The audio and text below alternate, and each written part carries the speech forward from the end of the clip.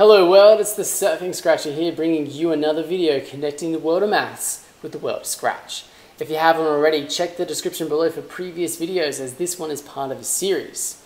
In this video, we're going to be exploring connecting our expanded notation of all the variables to the score in the top left-hand corner over there of our space value game. So let's get stuck into it. Okay, so I've got our space value project open here, and I've completed the hundreds and the thousands code as well. So if I just give this green flag a click, a press, and then I click all our objects here, you can see our scores are updating as they should be, which is just what we want it to be doing. Okay, I hope you went along and did that. If you haven't, maybe pause the video and probably copy down what we've done here. I've done that all in our place value heading here.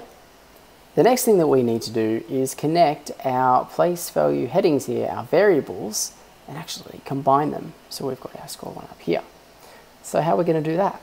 Well, let's go across to our planner, and I've got a new planner up here, and as you can see, I've got our stage, and our stage has different numbers filled in for each place value. I've got 1000 in my thousands, I've got 200 here, 10 for my tens, and 2 units, okay? Now we know our expanded notation is if we were to add all these together, we would get one combined whole number. So if we were to do that, we would get 1000, we would get 212, okay? 1, 2, 1, 2. There you go.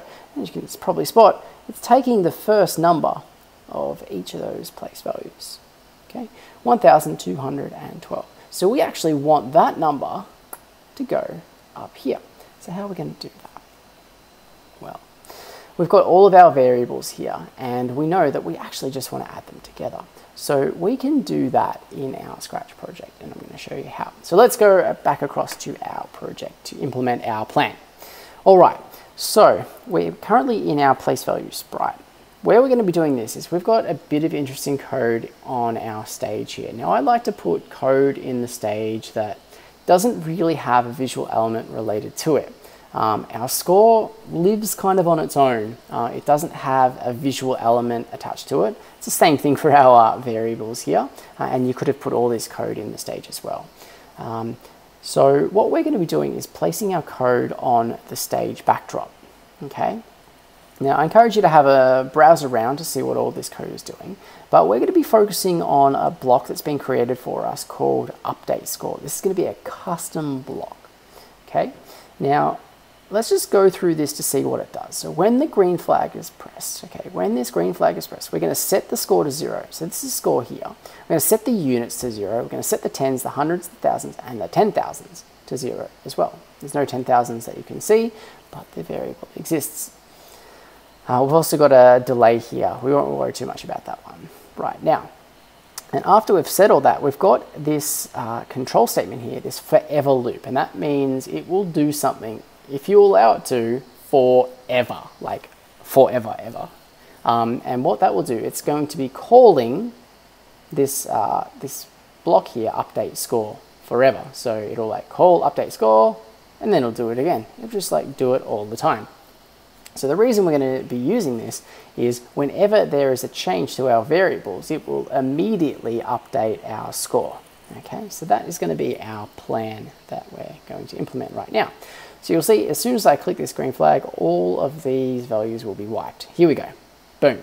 Okay, they're all to 0, which is what you would expect it. Now it's calling update score, but we've got nothing to update at the moment because there's nothing inside of it. So let's go and do that. We know with our plan, if we were to take all of these variables and we were to add them together, then we would get this number here, 1, 2, 1, 2. So let's actually go ahead and do that. What we need to do is we want to set our score to a particular number. So we're going to go across to our variables, and we're going to be grabbing the set block. So let's go and set our score. Okay. Now at the moment, it's just going to set score to 0 all the time. So if I press this, green flag, it's going to set score. If I update this to the number 1, it will always set score to number 1. If I put it to any number possible, it will just update it to that number. That's not what we want. We want to, remember, add all these numbers together.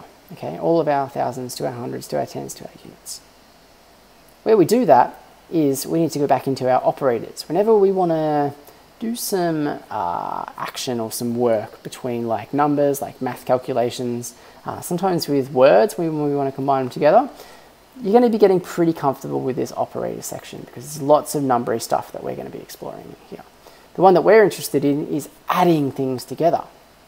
So we are going to be adding our thousands and our hundreds together to begin with. Or you could start with the units. It's really up to you. It actually doesn't matter the order that you add these in. So I'm going to go across and get my thousands variable, and then I'm going to go across and get my hundreds variable. Now, I encourage you to play around with this and play around with the order to see if it changes, because for some operations it makes a difference, for others it doesn't. Okay, so it's really cool to just go around and play with it.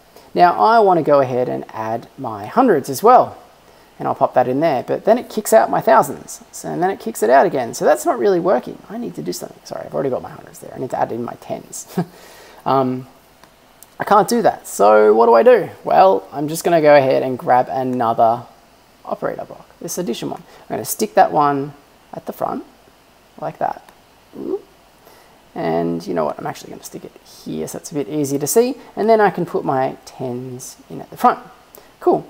Now, I'm going to go get my units because I also need to add my units. Now let's put my units in there, and same deal. Same dealio. So what we need to do is go ahead and go grab our another, and this is potentially going to be our final one depending on where you want to stop this. We're going to chuck that big block there in the second part, and then we're going to start by adding it. So units, tens, hundreds, thousands. Cool. So at the moment that's still not going to work because this block is sitting outside of our score, so we're not setting anything, but now let's stick it inside of there. Now as soon as I press the green flag, it'll be calling it, but we haven't hit anything yet. So if I press one of these objects, we'll see it update, and then our score update too. So, whoops, I missed that one. There is 1,000, and look, boom, 1,000 straight away. Let's add a couple of units in there. I missed one, and there's 100. So I've got 1,101. Let's go 1,002, 1, and I need a 10 to get that same number that we had. Let's wait for a planet. There it is. Cool. All right, let's stop our game. We've got 1, 2, 1, 2, 1,000. 2 hundreds, 110, and 2 units, and that is exactly what we had in our plan as well. So now our game is fully functioning, and we have just completed space value, and now you can go off and play it at home. You've got a version to play with friends, family, show it off to your uncles and aunts or whoever you want. That's it for this video, and that's a wrap for our series on space value. If you enjoyed this video, hit the thumbs up button. If you want to know when the next series is released or the next video, hit that subscribe button. Drop me a comment below to let me know how I can make these videos and these projects awesome for you. But until then, I'm off to find Wave. Take it easy.